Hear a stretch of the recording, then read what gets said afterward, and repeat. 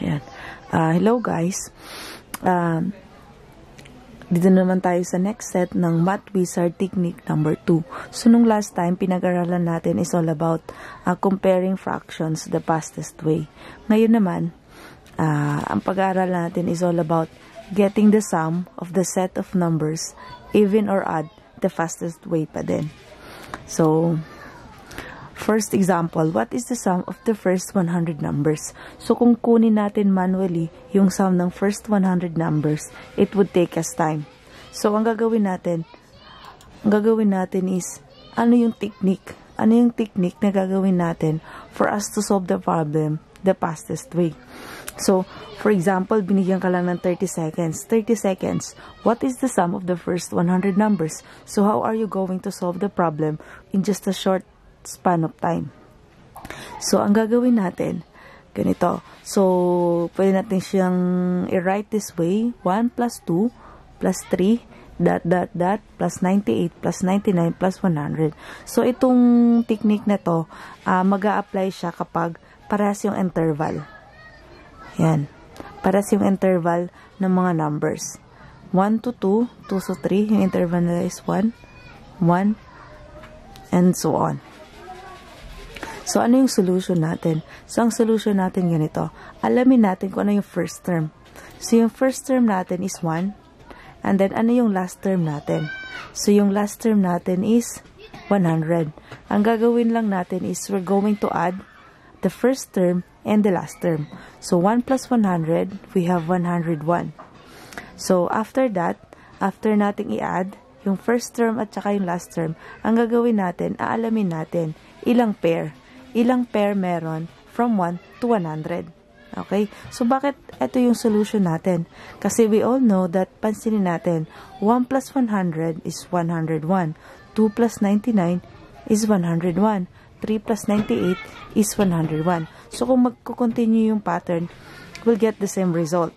Same pa din yung sagot. So, ang aim natin, malaman natin ilang pair, ilang pares meron. So, through analyzation, ang pair natin is 50. May 50 na pares from 1 to 100. So, ang gagawin natin, multiply natin sila. 101 times 50 is 5,050. So, therefore, ang sagot natin, so if getting the sum from 1 to 100 is 5,050. Okay? Next example tayo. What is the sum of the first 50 even numbers? So, can be written also this way. 2 plus 4 plus 6, plus 96, plus 98, plus 100.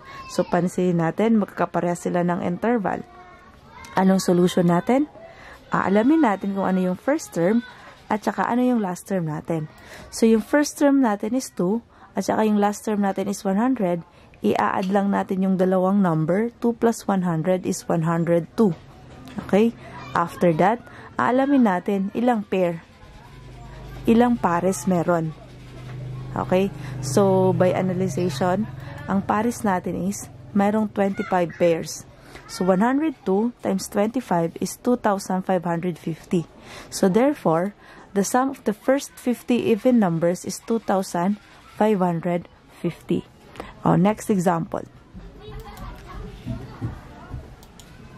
Ayan, so try nyo yan. What is the sum of the first 100 odd numbers?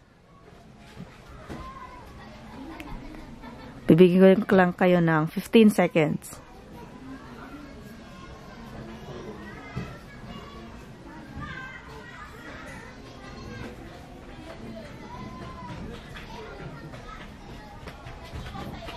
Okay, time's up. So, ano yung solution natin? Alamin natin yung first term tsaka yung last term. We add them. At yung result, i-multiply natin kung ilang pair sila. So, 10,000. Paras ba tayo ng sagot? 10,000 din ba sagot nyo? Okay, so therefore, ang sagot ay 10,000. So, i-summarize lang natin ang pinag-aralan natin. Math technique number 2, getting the sum of a set of numbers, even or odd, the fastest way. So, ano lang gagawin natin? Add the first term and the last term, and then multiply it to the number of pairs.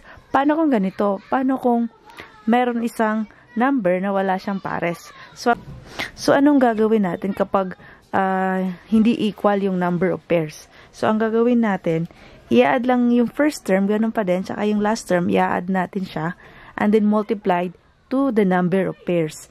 Tapos, yung sagot natin, i-add natin doon sa middle number para makuha natin yung correct answer. Yan.